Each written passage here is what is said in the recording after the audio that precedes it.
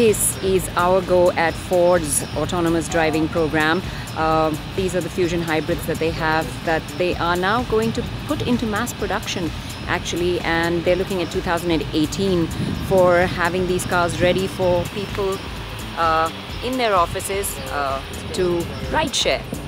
We can take a look at the radars or the lidars and the cameras that are set up here. You can also see sensors, cameras in front. They're right up front as well. Those lidars have a sweep of about 80 to 100 meters now, and they're looking at developing them to even larger distances to gather all the information that's along the road. We had a ride in one of these, and unfortunately we were not allowed to film inside it, so you'll just have to take a look at the regular video. Ford will be mass producing vehicles with full autonomy within 5 years. A driver is not going to be required.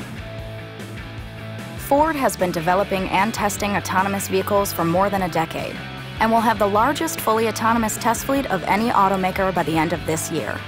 Ford is testing autonomous vehicles on tracks and public roads in Michigan, Arizona, and California, including being the first automaker to test at the simulated urban environment of M-City at the University of Michigan.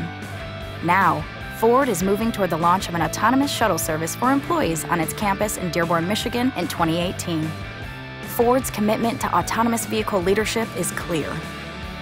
We see autonomous vehicles as having as significant an impact on society as Ford's moving assembly line did more than 100 years ago.